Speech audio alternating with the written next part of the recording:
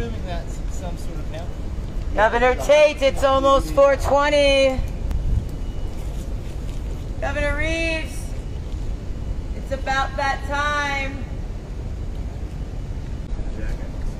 For those of you who missed the last live feed, yes, we will be rolling up some joints out of this beautiful quarter-pound of hemp in front of the governor's mansion in Jackson.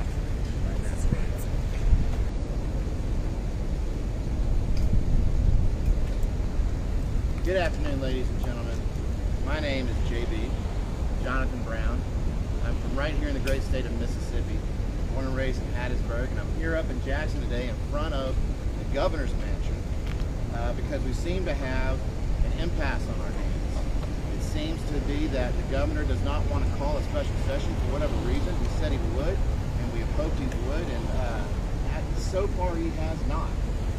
The reason we're here today is to talk about medical cannabis. Medical cannabis was voted on by the patients and the voters of Mississippi back in November of 2020, and up until this point we still have not had any medical cannabis delivered to these patients.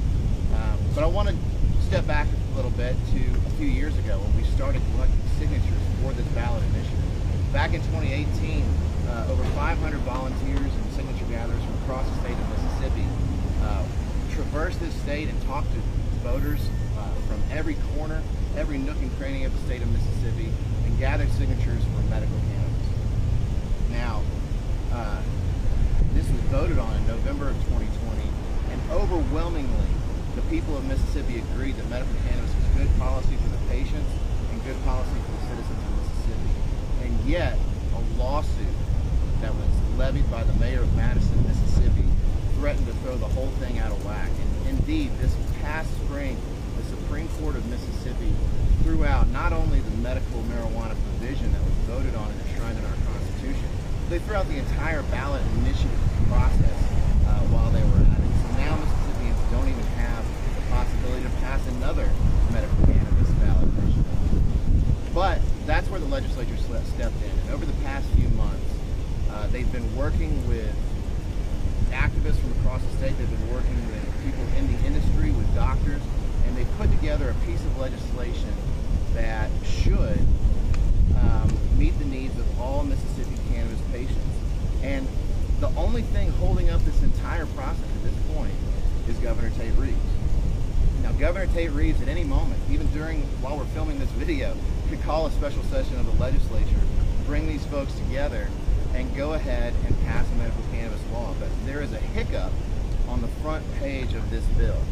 Now, this bill is 277 pages, but the only page that we're really talking about today is this front page right here, where it talks about the Mississippi Medical Cannabis Equivalency Units. Now, Governor Reeves wants to reduce the size of these units and thereby reduce the amount of medical cannabis that a patient could use each month, each week, or each day. And we brought with us some 100% legal in every U.S. state CBD-rich hemp grown right here in the state of Mississippi in Lincoln County by Seduja LLC, one of the best hemp farms in the state. Now, this cannabis is low in THC, well below the legal threshold to be considered hemp. In fact, it's high in CBD, and CBD is one of the cannabinoids that can help medical patients. But in order to facilitate a visual understanding of what it means to a patient on the patient level, I've brought, this represents a month's worth of cannabis for each medical patient. But what the governor is proposing, the governor wants to take approximately 1/4 of this month's worth supply out of the jar and wants to take it away from Mississippi patients. And we think that's unacceptable. So I'm just going to go ahead and eyeball this. Forgive me, I am estimating here, but let's just say that this represents about a month's supply of cannabis for medical patients in Mississippi. Now remember, this is just hemp, there's no THC in it, but it's a good visual representation of what we're talking about. Now for each day of use, you're going to get about 4 grams out of that. That's 28 grams per week, or 8 Mississippi medical cannabis equivalency units. And what the governor is proposing is that we take about 1 gram per day. And let's say that's represented by a bud about this size. The governor wants to take 1 gram of medical cannabis out of the daily patient supply for each patient each day of the month. And now that may not seem like a lot to you, but it's a lot for patients who are dealing with debilitating medical conditions that could be alleviated through the use of medical cannabis. And so there are a lot of things that you can do with this raw plant material. It's a good thing that it's a part of this provision. In fact, we're really glad that the bill itself includes medical cannabis in the raw plant form. But what's really important is that the patient gets access to their needs. And so what we're showing here today is what most patients would normally do with medical cannabis, and that is grind it up and put it into a joint or a cannabis cigarette. Now again, this is CBD, not THC, and it's raw hemp in its raw form, but this is just to give you a visual representation of what we're talking about. Now this piddling amount of plant material is the only thing standing in the way of this legislation being passed.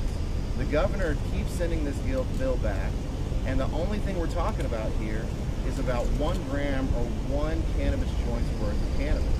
And it just seems ridiculous to me, given how far we've come, where we've come from on this issue, that we can't simply get together, convene the legislature, and put cannabis back into the hands of Mississippi patients. You know, we had it in our Constitution before, but the Supreme Court threw it out. Now we're counting on the governor to go ahead and put it back on the table. And as you can see, we're dealing with some wind. We've also had some visits from some friendly law enforcement officials who've now gone on their way. But so forgive me if my hands are a little shaky during this demonstration, but it goes to show that each patient should be afforded what they need based on what their doctor recommends. And the thing is, each patient is different. Every patient has a different setup within their endocannabinoid system. Each patient is dealing with different ailments that could be alleviated through the use of medical cannabis. And yet, the governor wants to hold up this entire bill process over about 0.7 to 1 grams of cannabis. And that's the difference in these Mississippi medical cannabis equivalency units.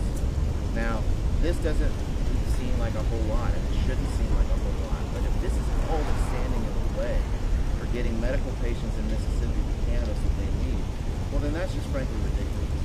So, I hope you'll remember today that we're not just out here to pull a stunt or make a point.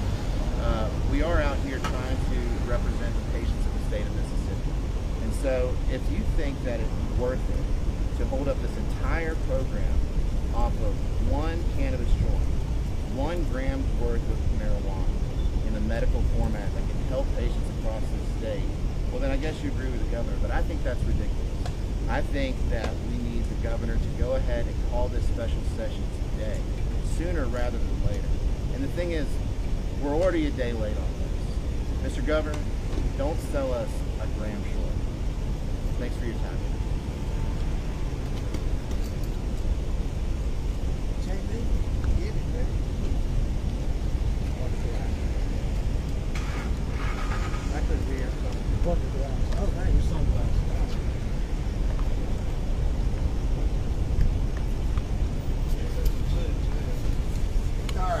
Back it up, tag it in.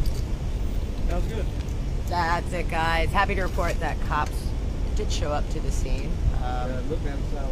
They allowed us to exercise our constitutional rights.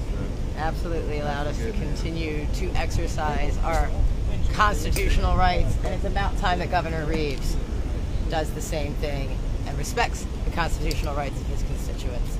This weekend's going to be pretty lit.